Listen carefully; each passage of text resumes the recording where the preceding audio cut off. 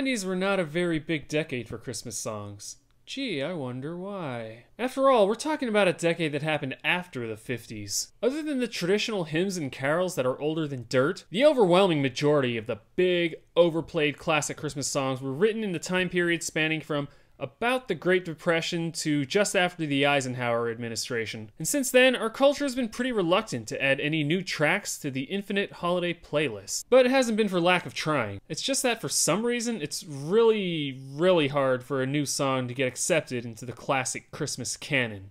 So have you ever seen one of those charts that like lists the most popular Christmas songs by decade of release where it just falls off a cliff after the 50s? Apparently radio programmers have just been locked into the same old unvarying pattern of recreating the childhoods of baby boomers for the last 60 years and for the foreseeable future. Other styles of music are allowed to evolve. Christmas songs, not so much. The average person probably wouldn't recognize the majority of the jazz age standards from the Great American Songbook unless they're either from famous musicals or they're Christmas songs. Or if they're Christmas songs from famous musicals, I guess. Or if they're from famous musicals but get used as Christmas songs despite having jack all to do with Christmas. You might ask yourself, why is that? Why is Christmas so concerned with living in the past? And yes, I realize the irony of putting this question out there when I make videos that are exclusively about music from 20 plus years ago.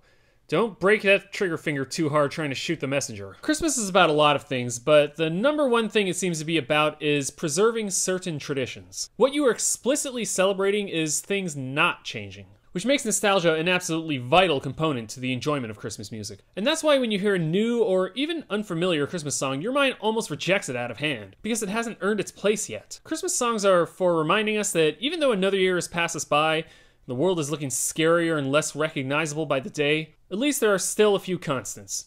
You can always rely on being unwillingly subjected to 8 billion plays of Have Yourself a Merry Little Christmas year in and year out. Isn't there something a little comforting about that, you old Scrooge? And although it is nigh impossible for a new song to enter the canon, there were a few in the 90s that were at least a bit memorable for those who lived through them. What more can I do? Oh, baby, all I want for... Yes, this song. Written by Mariah Carey and Walter Afanasieff and released in 1994 on her Christmas album, Merry Christmas. If there is only one original Christmas song from the 90s that seems destined to go down as a perennial holiday classic, this is the one. Which is funny because I don't remember it being that big of a hit at the time. I definitely heard it. Mariah was the single biggest star of the 90s and anything she released was essentially mandatory listening. But at the time, I imagine it came off like a bit of a too easy novelty coming from her. Like yes, of course she would conquer Christmas too. She was an unstoppable commercial force on every level. A hit Christmas song was just another feather in her ridiculously dominant cap. If you were to ask me to name, say, the top 25 or so most popular Mariah songs from this decade, I don't even know if this would get in. But apparently this one has the most staying power. That would explain how it keeps shooting up the charts again year after year to the tune of 4 million sold to date, and in all likelihood will continue to reign supreme. I think the song is fine. Mostly it's just good because of her vocal performance. Have you ever heard anybody else's version of the song? Ugh. And I do like that it's one of those happy sounding songs that turns out to be pretty sad and pathetic when you actually listen to the lyrics. Let's be clear, Mariah as a person is not believable doing this insecure please like me back shtick. But that's kind of what makes the song as charming as it is. It's got kind of an old school girl group feel to it, like something by the Ronettes or the Crystals, but more playful and winky and more vocally powerful by several orders of magnitude. Mariah always sounded like she flat out loved to sing, and could do it better than anyone else. And I think it's that unbridled sense of joy and innocence that makes the song endure. So, sure, it gets to be the one Christmas song of the 90s that people remember. If you're Mariah, you can get away with casually tossing off an immortal classic and having what is basically a footnote to your career absolutely demolish the competition. Oh yeah! Ah, Boys to Men.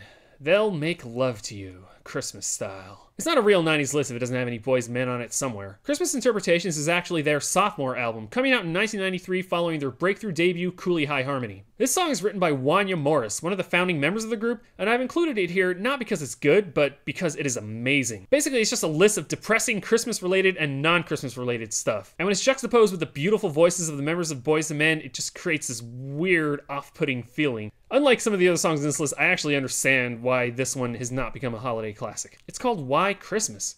And I don't think they even attempt to answer that age-old question. Go listen to it. I can't do it justice here. Oh, when I was a kid, oh, how magic it seemed. Did you know that Pearl Jam had a Christmas song? I mean, I knew because I'm a fan of theirs. But I imagine most people outside of their base weren't aware of this. If one of the most iconic group of the 90s can't create a holiday standard, possibly no one ever can. But then maybe they weren't trying to. This was released as a fan club exclusive single in 1991, which was before Pearl Jam really cemented their status as the second biggest rock band of the 90s. I like the song.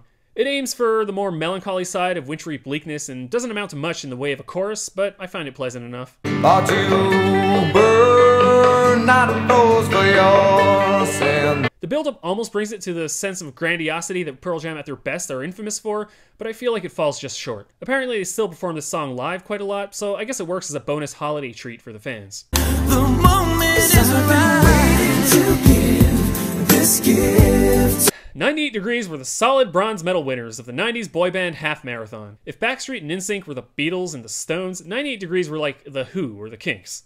Never the biggest, but always right up there, right at the respectable enough level of fame. They actually have more of a claim to legitimacy than a lot of the knockoff groups that came later, since they just happen to be a bunch of friends, and a couple of brothers who knew each other and got their start organically, before boy bands were the hottest thing on the planet. This is pretty obvious if you ever looked at them. Nick Lachey is this square-jawed hunk carved from pure granite, but the rest of the group are just these aggressively normal-looking dudes. So they at least had a little more R&B credit than most of the white boy bandwagon. I'm pretty sure they picked the song as the first single off their 1998 album This Christmas because the chorus sounds a lot like their first hit Invisible Man. Tonight I'm gonna give you all my... Honestly, I should have put the NSYNC Christmas song here instead, but they always bothered me for some reason.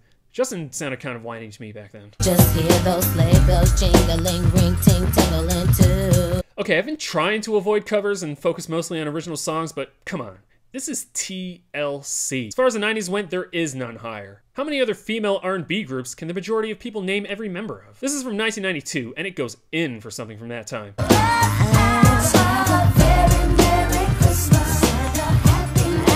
I guess this was on the Home Alone 2 soundtrack. It really shows their uniqueness, especially T-Boz's singing and Left Eye's rap verse.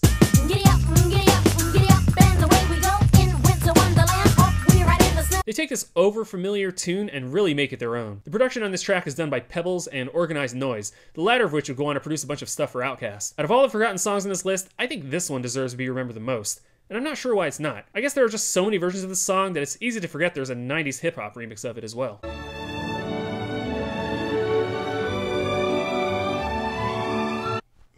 Like, if you cry every time. Don't even front about Home Alone if you're a real 90s kid. This movie was childhood itself for us. It was as big as Harry Potter or Star Wars, which I know sounds like an exaggeration, but I swear it's basically true. Part of it was how it really captured the essence of Christmas and all its chaotic messiness and sadistic mayhem, but it also managed to ground its story in genuine holiday-adjacent emotion, thanks to solid performances from Catherine O'Hara, Macaulay Culkin, and Roberts Blossom, as well as a score from John Williams, back when he could still outcompose just about anybody on the planet. I'd contend he lost his touch somewhere during the Star Wars prequels, but this, for my money, is the most memorable theme he wrote in the 90s. The only real competition is Jurassic Park, which, as much as I like that one, just doesn't destroy me emotionally like this one does.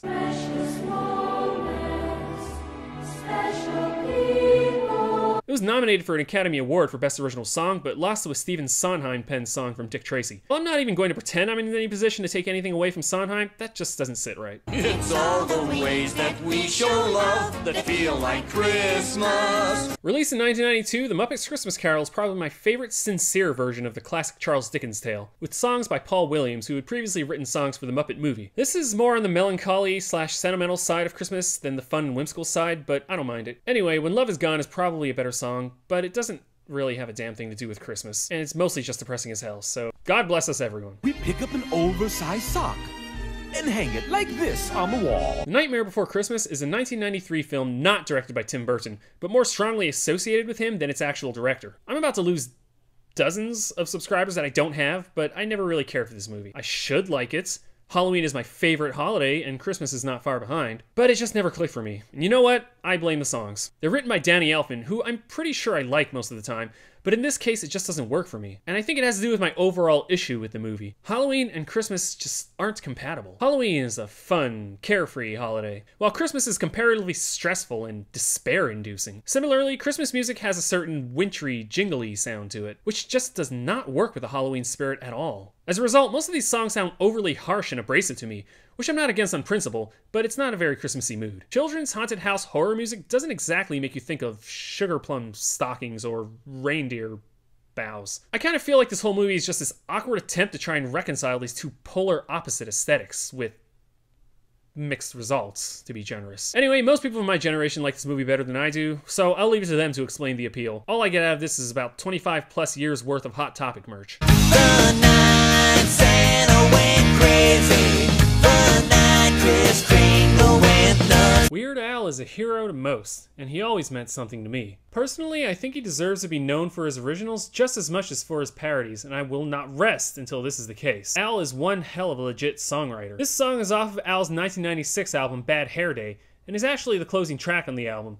It tells a bittersweet, sentimental tale about jolly old Saint Nick blowing a gasket and going on a murderous kill rampage across the North Pole. Musically, it's basically a straight-up homage to the song Black Gold by Soul Asylum, with a little of Ozzy's Mama I'm Coming Home in there. And he tied up his helpers, and he held the elves hostage, and he ground up poor Rudolph into reindeer sausage. In fact, it's so similar to Black Gold that I wonder why Al didn't just make it a full-on parody. There is another Soul Asylum song parody on Bad Hair Day, Syndicated Incorporated, so I guess he didn't want to double dip there, but honestly, he should have just cut that one, because this song's a lot better. Of course, this wasn't Al's first foray into blood-soaked Christmas carnage. Arguably, his 1986 song, Christmas at Ground Zero, is his more well-known carol, but that one played on fears of apocalyptic nuclear anxiety, while The Night Santa Went Crazy is more of a mass shooter Unabomber scenario, which, if anything, makes it more uncomfortably relevant today than ever before. In fact, isn't it about time we got a new Christmas song from Al? Come on, Al, I know you've got another one in you. It doesn't have to be nightmarishly violent this time, but that's not off the table or anything. What the world needs now is a new Weird Al Christmas song, and I will not rest until etc. It's Christmas